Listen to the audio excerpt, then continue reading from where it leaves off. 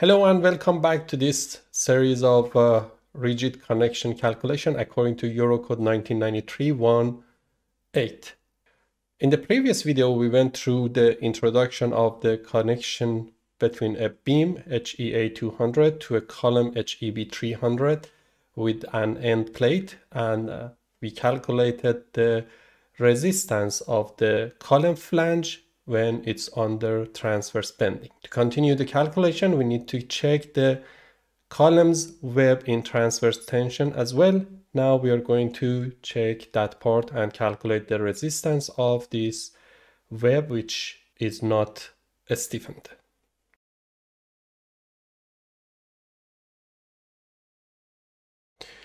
Here is our example, HEA 200 connected to HEB 300 with an end plate of 16 mm, 250 the width, 320 mm the height, with 6M20 class 8 bolts connected to the flange. There is no back plate for this column in this example. Now we can continue with table 6.1. Here we can see that in table 6.1, item number 3, column web in transverse tension needs to be checked for, again, individual row 1, row 2, and then for the group, row 1 and 2 together. If we look at the reference to application rules, design resistance needs to be considered with the item or class 6263. And if you go through 6263, column web in transverse tension, item number 1, the design resistance of an unstiffened column web subject to transverse tension should be determined from FTWCRD according to the given equation number 615.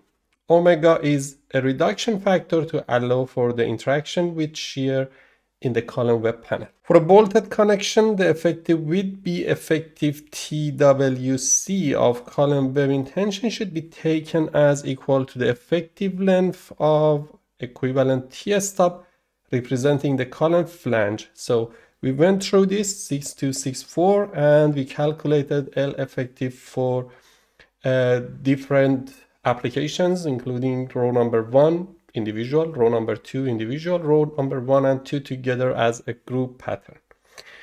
Item number 4, the reduction factor omega to allow for the possible effects of shear in the column web panel should be determined from table 6.3 using the value of B effective TWC given in 6263 item 2 and item 3, which our case is for item 3 here. To recap what we had in the previous video about the column's flange in transverse bending, L effective for row number 1 and row number 2 in circular pattern was 238 mm, and L effective row 1 and row number 2 in non-circular pattern was 258, and L effective row 1 and 2 together as a group was 348 for circular pattern, and L effective row 1 and row 2 as group non-circular pattern was 348 mm.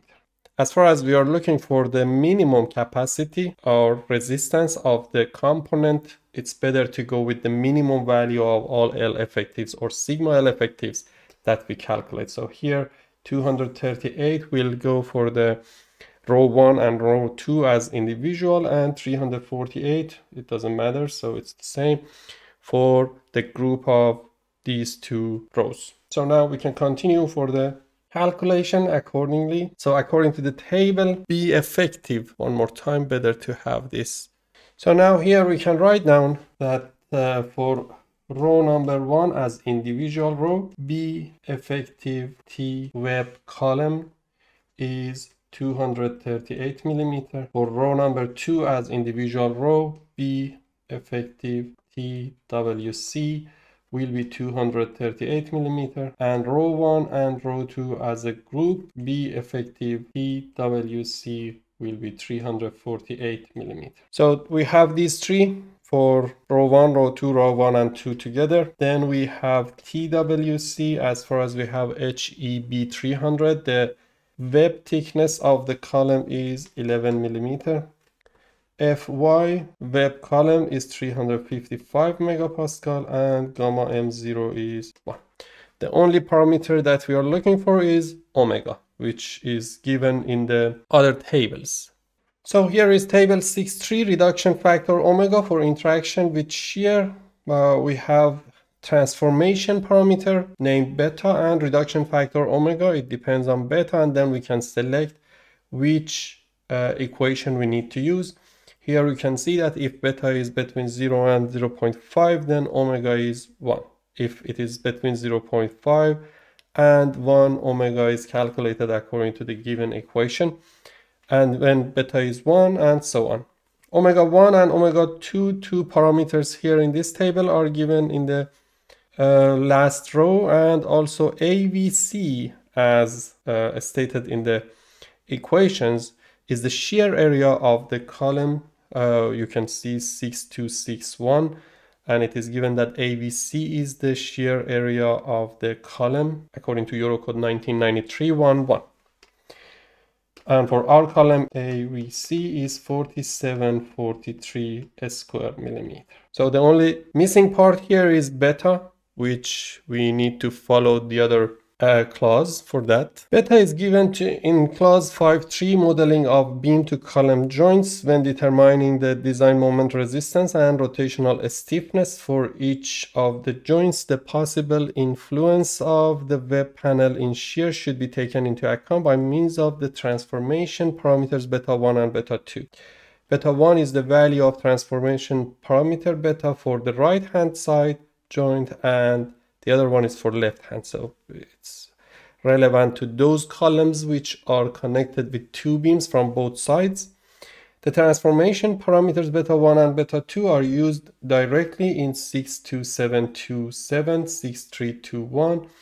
They are also used in the other clauses in connection with table 6.3 to obtain the reduction factor omega for shear. Approximate values for beta 1 and beta 2 based on the values of the beam moments MB1ED and MB2ED at the periphery of the web panel. See figure 5.6a may be obtained from table 5.4. So before we go through table 5.4, it is better to understand about these MB1ED and MB2ED. So in figure 5.6, forces and moments acting on the joint, here we can see that if you have two beams connected to one column, MB1 is the right hand joint connected to the column.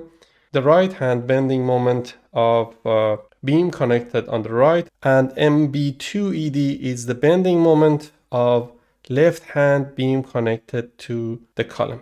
So in our example, we do not have two beams connected to our column. We have only one beam, so we can just assume that MB2ED is 0.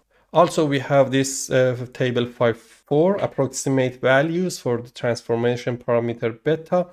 Here we can see that the type of joint configuration, and we have value of beta as approximation.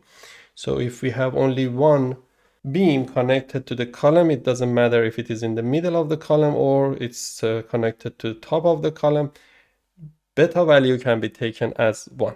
And also the other given instruction for example, these two cases, if they are the same, if it's greater than 0 or less than 0, or the summary is 0, then you can use these values as beta. For us, beta equals to 1. If you want to have a more accurate calculation of beta, you can go to item 5.3, modeling of beam to column joints, clause number 9. As an alternative to 5.3.8, more accurate values of beta 1 and beta 2 based on the values of the beam moments can be taken from these two equations, 5.4a and 5.4b.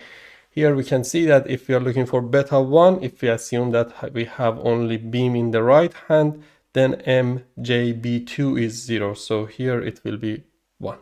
Here, coming back to table 6.3, now we know that beta equals to 1. As a result, omega equals to omega 1. We just need to calculate omega 1, and then we will come back to the original equation to calculate the resistance of the column's web in tension. So Be effective, we had 3 for R1, 238, for row 2, 238, and for row 1 and row 2, 348 millimeter. And then we can calculate omega 1 for all 3 cases. So omega 1 will be 1 divided by square root of 1 plus 1.3 times 238 millimeter times 11 millimeter divided by 4743 square millimeter. It's unitless value.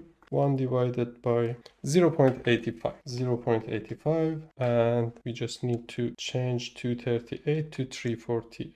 0.74. So we have transformation factor, and now we can come back and calculate our FTWCRD for each option. For FTWCRD, here I can add row number 1 as individual will be 0.85 times 238 millimeter times 11 millimeter times 355 megapascal divided by 1 equals to 790 kilonewton. FT web of the column RD row number 2 is the same, 790 kilonewton, and FTW column RD R1 and R2 together, the value of omega is changed. So omega is omega 1, we know.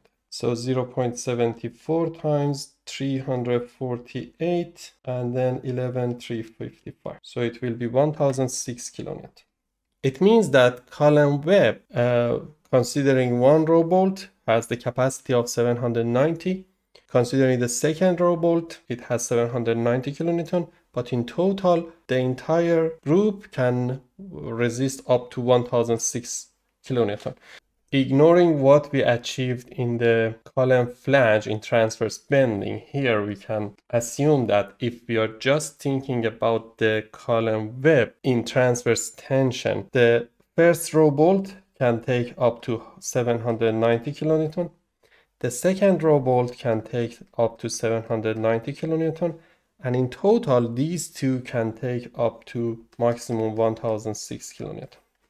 We calculated the column flange to be in transverse tension, and the result was 282, 282, and total less than 564. This is for column flange in transverse bending. If we just focus on these two components, we can see that the column web has more capacity compared to column flange in transverse tension. As a result, here the failure might happen sooner in the column flange compared to the column web. So up to here, the column flange in transverse tension is more critical than the column web for these two components. Later on, we need to go to other components to check what would happen. That was the end of this video. We went through column web in transverse tension, and we went through the reduction factor and beta value, how to determine these two parameters, and we calculated the resistance. We noticed that the column web has more capacity than column flange in transverse tension. These values are only valid for this example, and in other examples or tasks, it might be completely different. In the next video, I will go through endplate under bending, and we will go through the code and calculate the resistance of the endplate. See you next time. Thank you for watching, and be in touch. Bye.